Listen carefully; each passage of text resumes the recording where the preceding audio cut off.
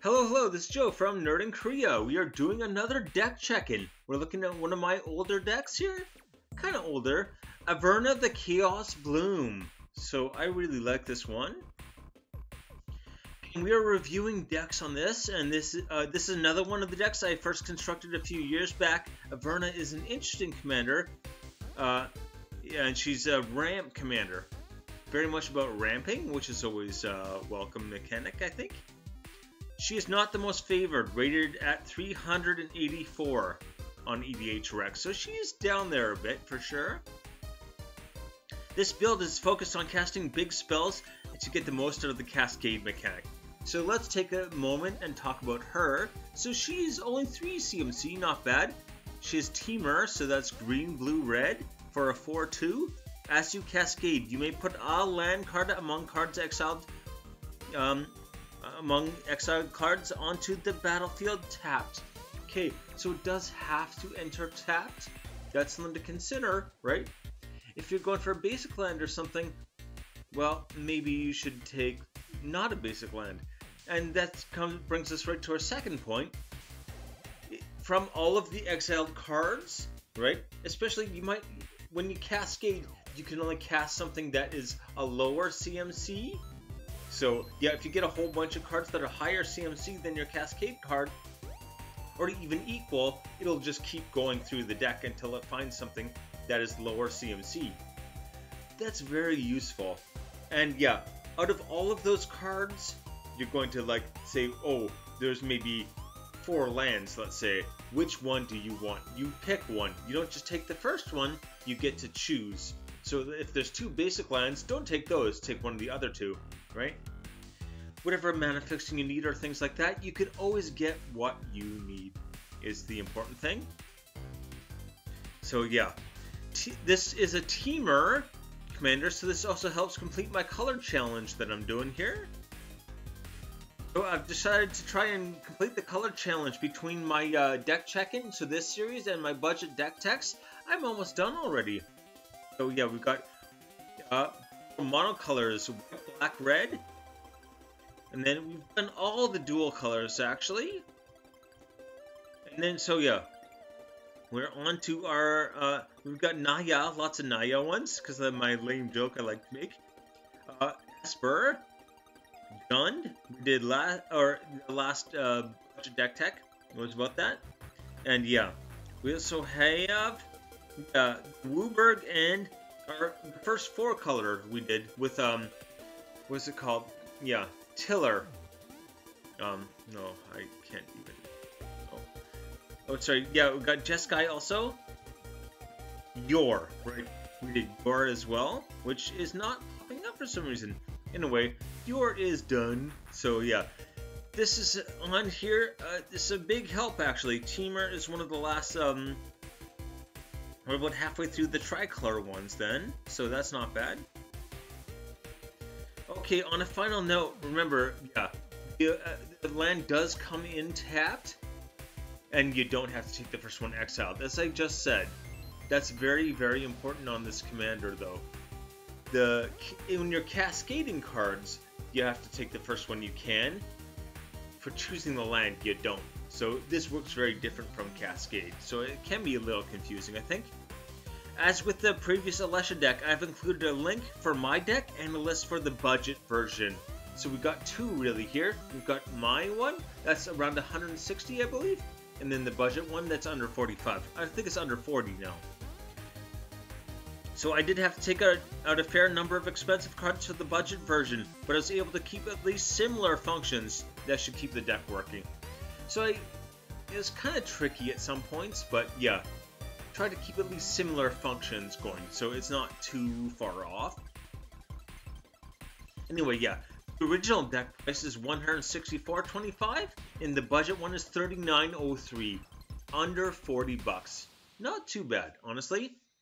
Again, this is an actual deck, and yeah, I've posted both my deck and the budget version on moxfield.com. That'll be in the description, and yeah, I'm covering primarily the cards that are in both decks. right? So here I'm going to talk really not all about one or the other. I'm going to do the ones that I have in both decks, and in the final section, when talking about suggestions, we're going to look at some of the cards that I took out and replaced, and what I replaced them with and why.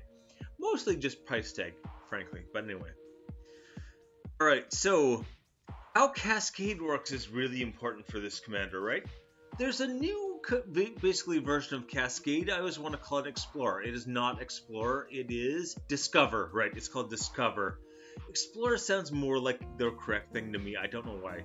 Anyway, so remember that Cascade, it will always cast, you'll start exiling cards. When you cast a Cascade card, you'll exile cards until you find a lower CMC. Whatever it is, lower CMC, it's getting cast right away, right? Also, what's very important to remember is that this is a cast trigger, right? Cascade is a cast trigger. So if I cast like a creature that has Cascade, let's say it's 7 CMC, it will go find a 6. If they counter the spell, doesn't matter. They need to counter the ability, right? So countering abilities is very important for like holding this deck up. If they can't counter abilities, frankly, then you don't care, because it's not going to slow your deck down a whole lot. There's another kind of advantage there. Star cards. So this commander is all about getting that extra value out of Cascade. So this deck will Cascade frequently, which will give you ample opportunity to get more mana from those big spells. So we're getting more mana, we're ramping, and then we're going to get big spells to help us ramp more, to like, yeah, keep casting them. Basically, you're going to have a really big board very quickly, is the idea. Being able to cast 0 cost spells ensures your lower cost Cascade spells are very useful and more likely to hit lands. Right, so the lower Cascade, so we've got a Cascade that are 3 CMC and 4 CMC, meaning that they have to hit something that's 3 or even 2 CMC to be able to cast it. So those are going to go through a whole bunch of cards. Remember, anytime you get something with a higher CMC, it just keeps going. It's going to keep going straight through those cards, and because you're like not casting a bunch more cards and stopping your Cascade, you're going to keep hitting more and more cards, which means more and more lands, which means more and more selection for what you put into the battlefield tapped. So very, very useful. High CMC, first up. Omnath, Locus of Rage. So yeah, 7 altogether. Also Landfall. Landfall is very important in this deck. It's not a primary mechanic, but I do have as much landfall as I could like fit in easily. Whenever a land enters the battlefield under your control, put a 5/5 red and green elemental creature token onto the battlefield. 5/5s are not messing around, right? They're not. So whenever it or another elemental you control dies, Omnath deals 3 damage to target creature or player. So you're going to make all these 5/5s, and if the 5/5s die, they're going to take, you can do 3 damage to target creature or player. Whew. Apex Devastator. This used to be a very expensive card, and now it's actually pretty budget. Well under the $5 anyway. So maybe not my $2 range, but yeah. Probably because, well, 2 reasons. First of all, Discover exists now, so it's kind of like an upgraded Cascade. And secondly, I have this, so it is much cheaper. The price dropped because I own it, which is usually how it works.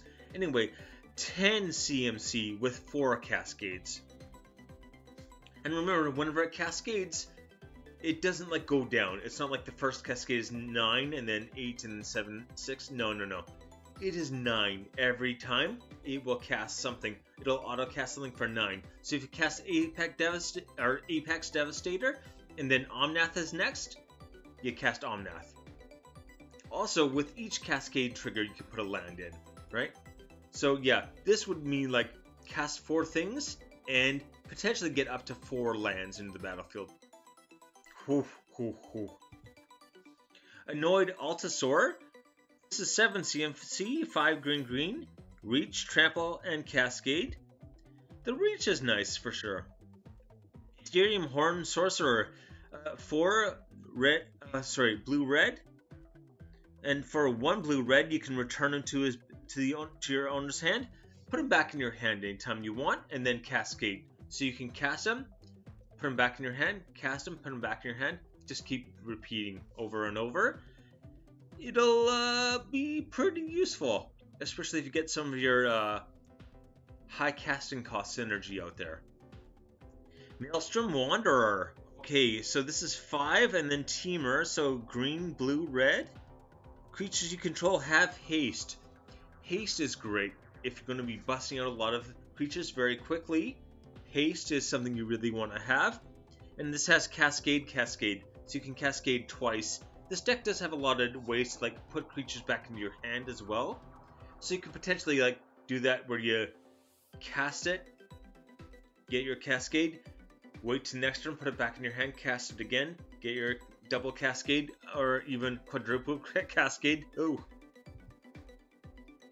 High CNC Synergy. Okay. Emoti? Celebrant of Bounty? Sure. 3 green blue? Not cheap for a 3/1. She does have Cascade, and spells you cast with mana value 6 or greater have Cascade. So even if they already have Cascade, they get another Cascade. So yeah, your Apex Devastator, or Apex whatever it was named, has 4 Cascade triggers, it's 10 CMC, so if this is out, you get another Cascade trigger. So it's going to be 5 Cascade triggers. Grix the Sudden Storm. 3 blue, flash, flying, for a 4/5 elemental, and spells you cast with converted mana cost 5 or greater costs 1 less to cast and can't be countered. Can't be countered, very nice. Costs 1 less to cast, amazing. Right? You're going to be able to like keep casting your things, and that cost reduction doesn't matter. For the Cascade, you're still keep cascading for the same value, so you can kinda turns it into Explorer basically. Averna Giant, a 3 and a blue, also has an adventure. I'm not going to worry about that right now. Whenever you cast a spell with value 5 or greater, tap target creature an opponent controls, put a stun counter on it.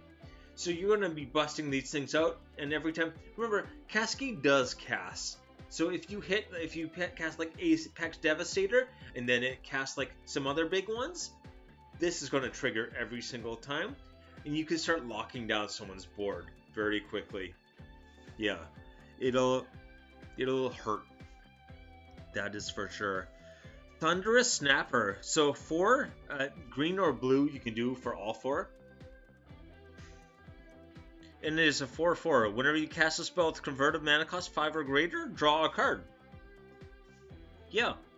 Extra card draw on top of Cascade, on top of all the other benefits. Yeah, that's alright.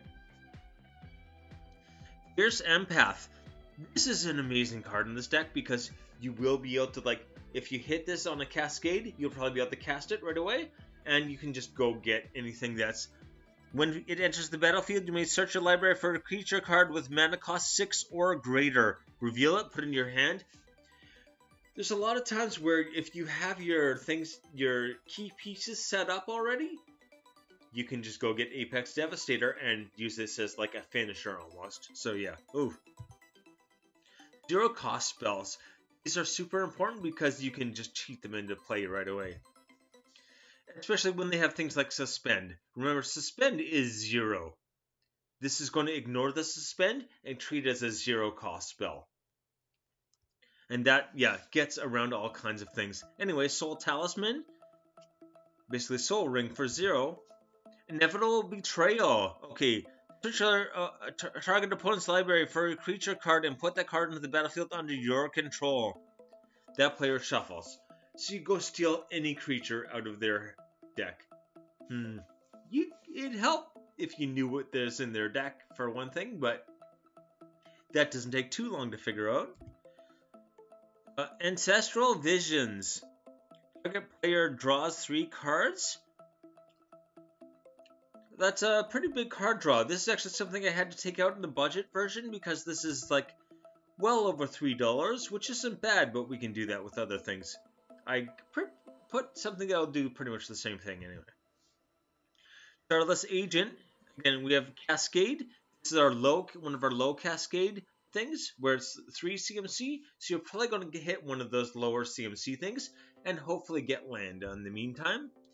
And Blood Raid Elf is our kind of like 4 CMC, which means Cascade for 3 or less, right?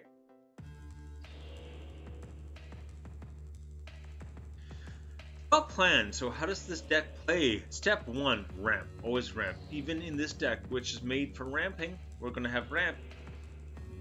Step 2, Cascade and Cascade Synergy.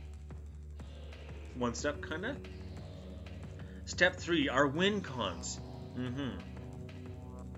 Ramp, Rose Room Treasurer. This is actually only in the budget list. I should put it in my main deck, though. First 2 creatures that enter every turn, you're going to make treasure tokens, and then but the third one, and after that, you get to pay X mana and deal X damage to any target you want. Pretty good. Little Talisman, we already talked about. Rashmi and Ragavon.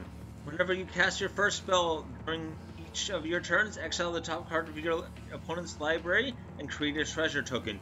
So basically, when you cast a spell, you're going to exile a card, someone else's card, and create a treasure token. You may cast the exile card without paying its mana cost if it's a spell with mana value less than the number of artifacts you control.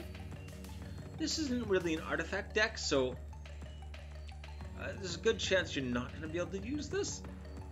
Kind of doesn't matter though, right? If you're lucky, you're going to catch something that's low CMC, so even that treasure and whatever mana rocks or something you have, you're going to be able to use that. If not, it's not the end of the world either, you know? So, either way, it's mostly about the treasure, right? You want to make treasure.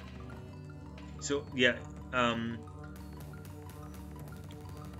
if you don't cast it this way, you may cast it this turn. So again, you can still cast it, even if you're not casting it for free, right? Tryon, Gutsy Explorer. Add a green and a blue. Since mana only cast spells with mana value 5 or greater, which there are plenty of in this deck, or spells with X cost in their mana. I don't think there's X spells in this, but... And then finally for a blue, you can draw a card and discard a card. Yeah, sure. And Decanter of Endless Water. Mana fixing and endless supply of... One bad thing about having high cost spells is that you might end up drawing more cards than you're able to shovel out in a given turn. You want to make sure you're not discarding a whole bunch of stuff, and that's what this does. Cascade. Maelstrom Wanderer, we talked about already. 8 CMC is pretty good for a Cascade, and has 2 Cascade triggers, so getting 2 things for 7 or less. 3 Come Recluse. 6 for this 0/3. When it has Cascade, Reach, and when it enters the battlefield, put 3+1/+1 counters on each of any number of target creatures that enter the battlefield this turn. So you can put put 3+1/+1 counters on each of any number of creatures. So if this comes in and you've cast, or especially if you have this in your hand, it's amazing because you can know you're going to cast a bunch of spells or cascade a bunch and get creatures out, and then you cast this, and then they give them all +3/+3. Whew. I feel like I'm reading that wrong. No, put 3+3 counters on each of any number of target creatures that enter the battlefield this turn. So the only real limitation there is that they have to have entered the battlefield this turn, but you're going to have big swings, right? You're going to be cascading a lot, which means a lot of stuff coming in very quickly. Takashima's Protege. I can say Protege. Again, 6 CMC with Flash and Cascade, and enters the battlefield as a copy of any permanent that entered the battlefield this turn. So you want to wait until someone else has played something you want to copy, and you're going to play this right after and make a copy. And then Cascade. It's also nice to have a point. You get to keep a bunch of mana open during someone else's turn to make them real nervous. That's always nice. Dark Apostle. For 3, untap him. Target non-creature spell you cast this turn has Cascade. So you can give any non-creature spell Cascade, which is really useful. Again, the high CMC or the low CMC to make sure you're getting your land. Blood Raid Challenger. And he is 5 for a 4/3 with haste. But Cascade. Again, that 4 CMC or lower Cascade is quite useful. Also, Escape. So if you want to cast them from your graveyard, exile 3 other cards from your graveyard and pay the cost, and then you're going to cast them again, and you're going to be able to Cascade. Cascade Synergy. Aurora Phoenix is a 6 CMC with Flying and Cascade. And whenever you cast a spell with Cascade, if it's in your graveyard, put it back in your hand. So you're just going to have like that cycle of Cascade over and over. Nalfeshni? Okay, I should practice saying things. 5 and a red for this flyer, 4/6 flyer. Whenever you cast a spell from exile, copy it. You may choose new targets for the copy. If it's a permanent spell, the copy gains haste, and at the beginning of your end step, sacrifice this permanent. So it's going to have haste. It is only for 1 turn if it's a permanent, but you can potentially do a lot of damage with that. Direct Dragon Claw. This spell can't be countered, creature spells can't be countered, and other creatures you control have trample. Giving everything trample is just very good. You got a lot of big stuff in this deck, right? Noisemaker. Once again, 5 and has Cascade, or 4 in the red, I should say. And whenever it enters the battlefield, it deals damage equal to the number of spells you cast this turn to any target. Once again, Cascade does cast them automatically, right? So if you cast like Apex Devastator, and you somehow have a bunch of extra mana, which is possible in this deck, I think, you'll Cascade at least 4 times, and then you're going to cast... So you've cast 5 spells altogether, and then you're going to cast Noisemaker number 6, and then he's going to enter the battlefield and do 6 damage, right? To any target. It's a nice little bonus, anyway. The Lost and the Damned. Alright, so when a land enters the battlefield under your control from anywhere other than your hand, you may cast or you cast a spell from anywhere other than your hand. Create a 3/3 red spawn creature token.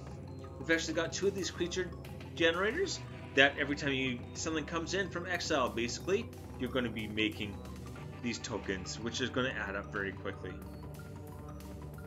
Win con number 1. So we got Impending Flux and Noisemaker. I think these are almost more like finishers than win cons, but you can foretell this for 1 red, which is really, really useful, because then you can just wait until it's, beneficial.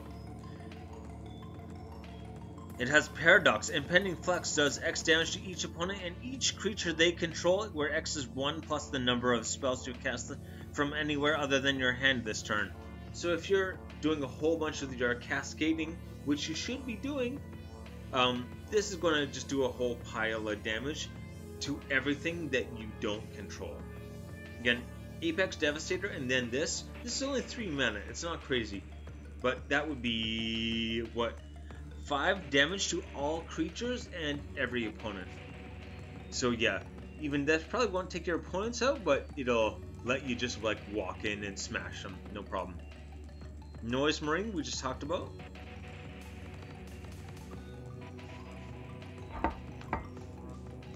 Oh boy.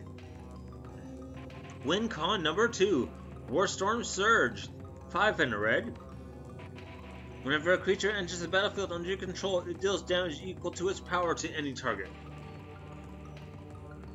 That's gonna be pretty good. Whenever you cast a creature spell from exile, or a land enters the battlefield under your control from exile, create a 2/2 green wolf creature token.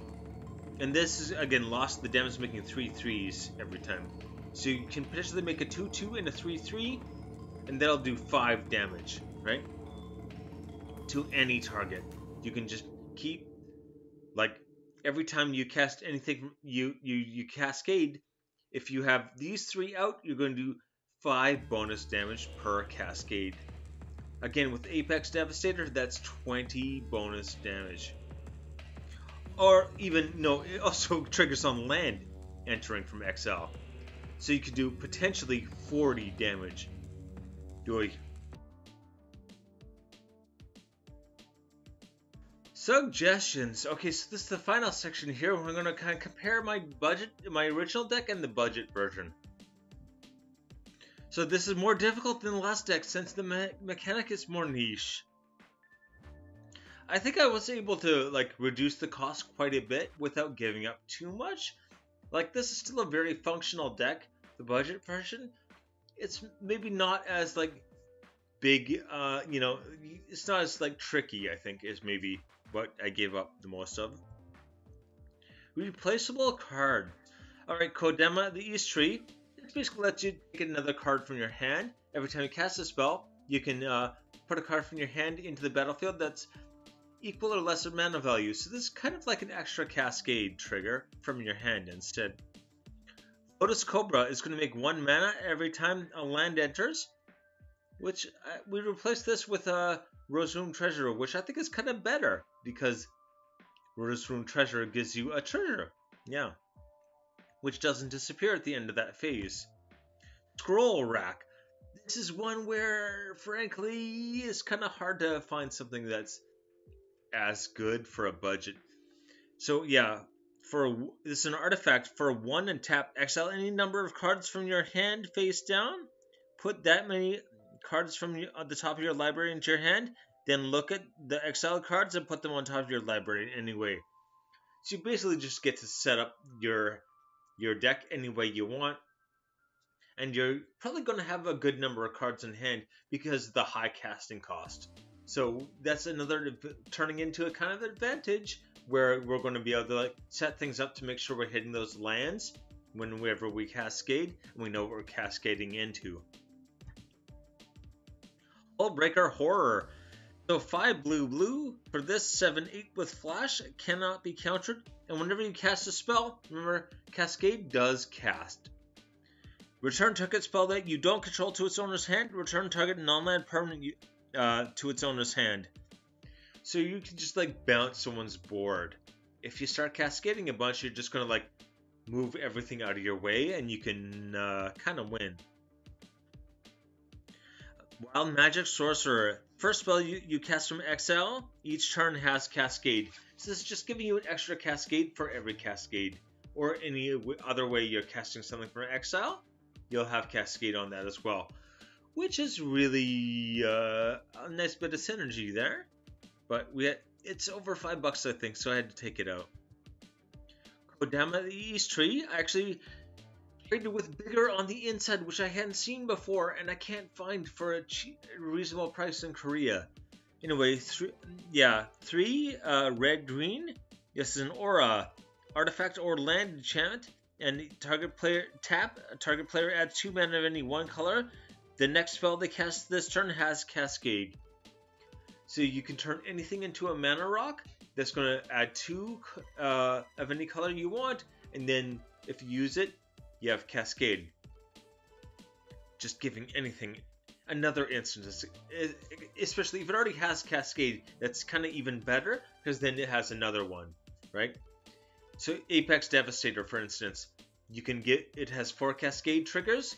If Emoti's out, it has 5. If you use this to cast, it has 6. 6 Cascade triggers. Oh. Lotus Cobra. Okay. For 1 and a green, we just talked about this, right?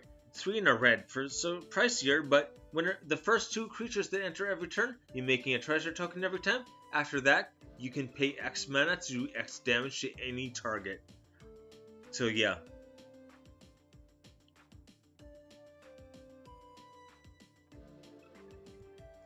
Okay, Scroll Rack. This is one where, yeah, we are kind of taking, it's not as good, I would say. We're going to switch with Brain Surge, draw 4 cards, then put 2 cards from your hand on top of your library in any order. So you're drawing 4, and you're putting 2 back in any order. Not as good as Scroll Rack, definitely, but still, it's something. Kind of the same general idea. Hullbreaker Horror, we're switching with Void Slime. Counter target spell, activated ability or triggered ability for green, blue, blue. it's a counterspell that also works out on abilities, which can be very useful. So yeah.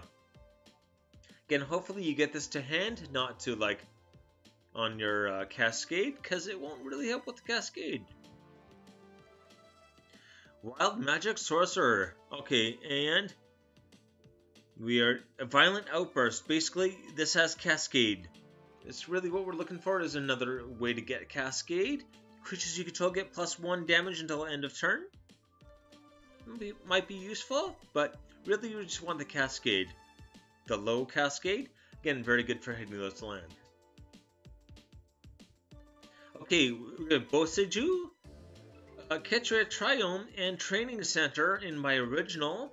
We took these out for Slagwood Bridge, that is an indestructible artifact land that can create red or green, and then Silver Bluff Bridge, indestructible artifact land for red, and then Anglepool Bridge, once again indestructible artifact land. Why do we have these, you might ask? And sorry, that's the green-blue. So we've got all of our mana covered. Again, they come in tapped, but that's what Averna does anyway, so it kind of doesn't really make a big difference. We don't mind things coming in tapped. What we do like is indestructible. Why? Because we also have Cleansing Wildfire. Destroy target land. Unless it's indestructible, its controller may search the library for basic land, put it onto the battlefield tapped, then shuffle their library, draw a card. So this is, if you use this, you can target your own land, or someone else's. If you want to destroy someone else's land, great. Get rid of that Cabal Coffers or something, or target your own bridge, and then yeah, it cannot be destroyed because it's indestructible, but you're still going to go basically ramp. You're going to be able to ramp, go get another land, and you're also going to draw a card on top of that for only 2 mana. Very easy to set up on our Cascade. Final thought. So this deck is an interesting one, although it may feel outdated now with that the Discover is a mechanic. Again, Discover is a mechanic now. I think that's why people are kind of not interested in Cascade, but which makes sense. But at the same time, Averna giving you that land, you can potentially just ramp like crazy with Cascade, and that's where it really starts to like kind of be better than Explorer, I think. Yeah, anyway, so the lower CMC ends up being kind of working in your favor when you want to like hit more cards to get more options for lands, right? So that's why it's kind of better. Anyway, yeah, Averna's ramp ability keeps this functional even if there's essentially an upgraded version of Cascade printed now. Definitely, I think it is just still worth playing. Anyway, take it easy.